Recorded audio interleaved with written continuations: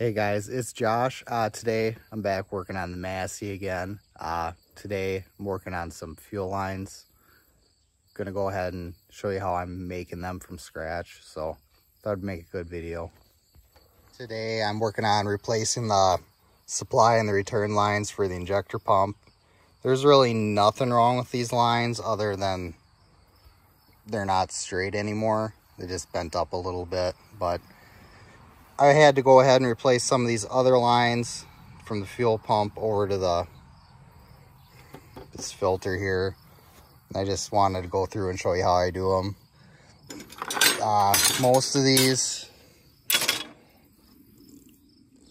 are the original steel hard lines, and you can see they've been brazed up a few times over the years. The same with these hard hydraulic lines. This one here that rests against the hood, you can see how it's rubbing on the lip in the hood, and that's just going to start to leak again. I was going to go ahead and repair that, but I just having some trouble finding these fittings. I had to go ahead and order them, so I'm waiting on parts again. That seems to be the case more likely than not lately, but I have everything to do these hard lines, which are, or the fuel lines, which are a 1/4 inch steel line. So I'm going to go ahead and do them. I'm just going to take these off with a 1/2 inch wrench. There's nothing too fancy about these. I'm not using steel line, I'm using the copper nickel. It's just a little easier to work with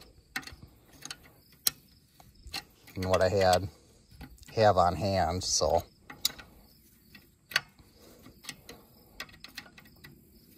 I'm just going to go ahead and work with what I got. I'll show you these washers that I had to order here to do the fuel system though.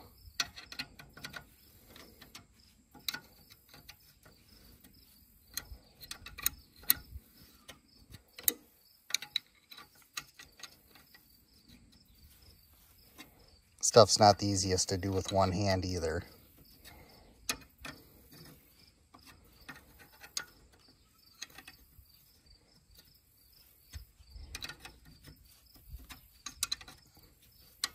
That one should be out. They're held in there. There's a rubber washer, a goofy rubber washer, so they're not gonna just come out on their own. They're stuck in there a little bit, so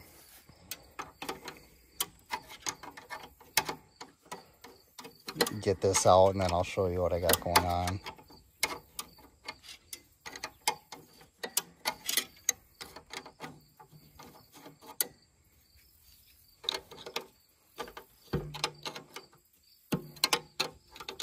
I have brake line wrenches around here somewhere. I could be using them, but that takes time to find them, and this wrench is right here, so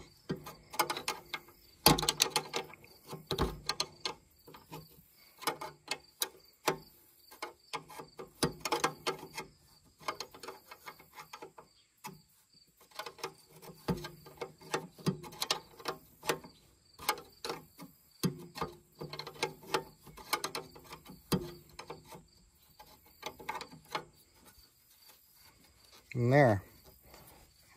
Set that off to the side.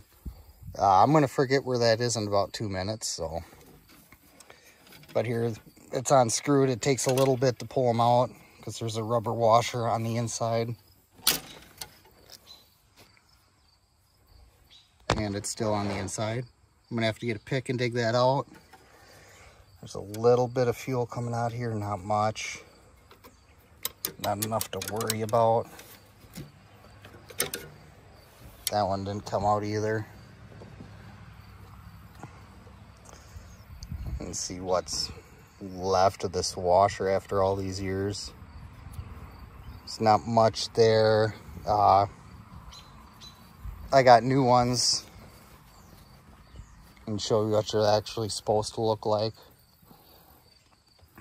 They're more of a, it's got a 1/4 inch inside diameter, And they're not an O-ring, they're more of a sleeve. So I'm gonna go grab a pick so I can dig those sleeves out, and I'll be right back. All right, I'm back. I found one of my cheap little Harbor Freight picks laying around. Get this other half of this washer out of here.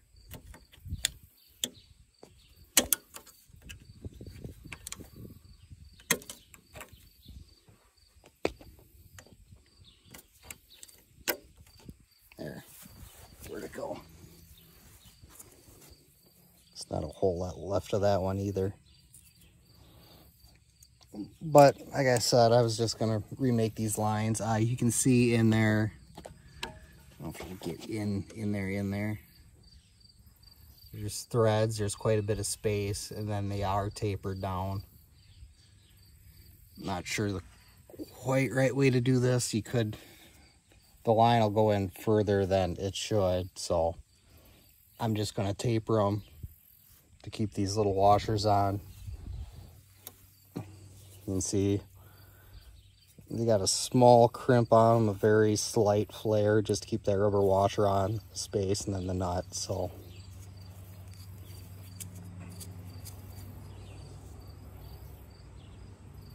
they're actually a little thicker, but set that off to the side. Right now I got my 1/4 inch brake line / fuel line. I straightened a piece out that looks like it'll be big enough to go in this spot. I'm not sure how well I'll be able to do this with one hand.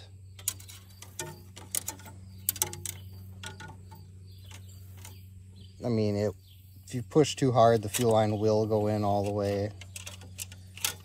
I'm gonna make this a little bit longer than it should be. That way, if my 90 doesn't turn out right where I want it to, I can trim off the end and get it to sit where it should.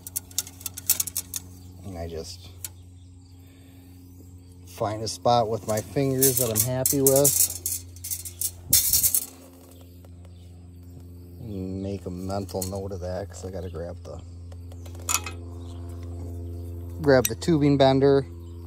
On this lighter stuff, you should be okay bending it with a hand. You just can't do too much of a bend. It's definitely a lot harder with this 3/8 line. And then this tool, you got to figure out which direction I'm going.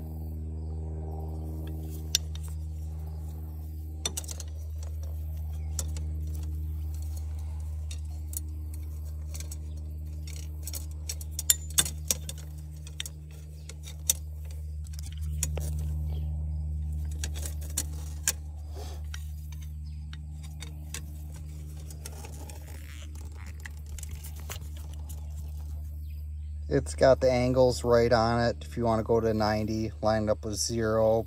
But to get a true 90, it's going to have to spring back a little bit, so you're going to have to go over just a hair, and then that's it for the bend.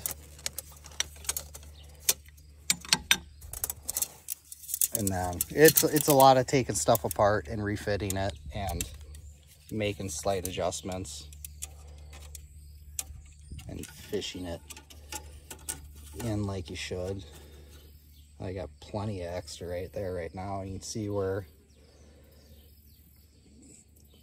it's supposed to go. Just a little bit. I'm going to want it to be straight. Just slip it back in here.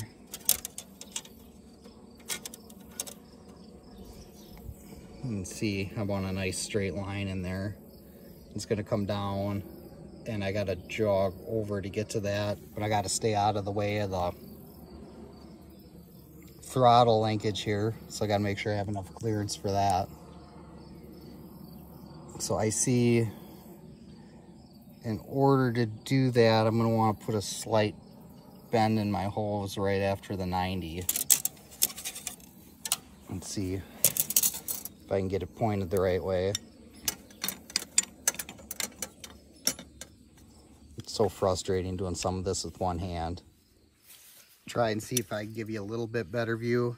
Here's my 90, and I'm going to want to try to kink it to a 45. Just got to get this in there.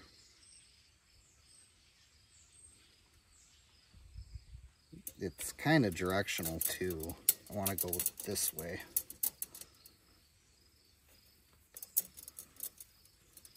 So right after the 90, I'll bend it to 45. I can do it in slight increments. Otherwise, you'll get too much. And so we got our 90, and then you turn it this way, we have a slight, I don't know, 30-degree angle. Just gonna go back and do another test fit. Get it up in there to where it's kind of gonna sit.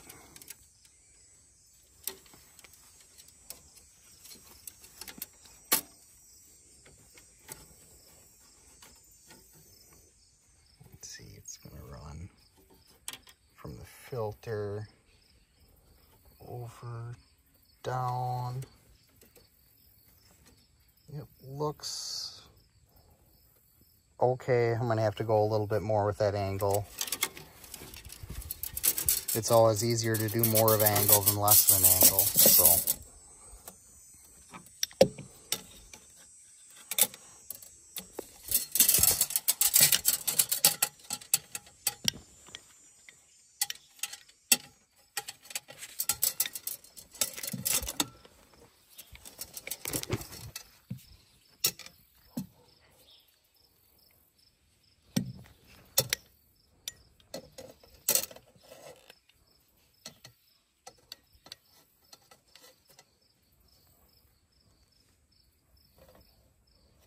And I'm on the wrong side.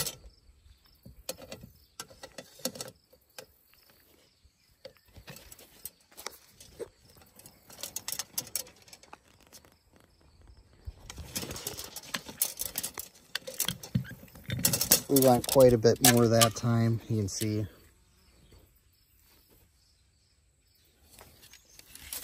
Do another test fit. It's just a constant in and out with these.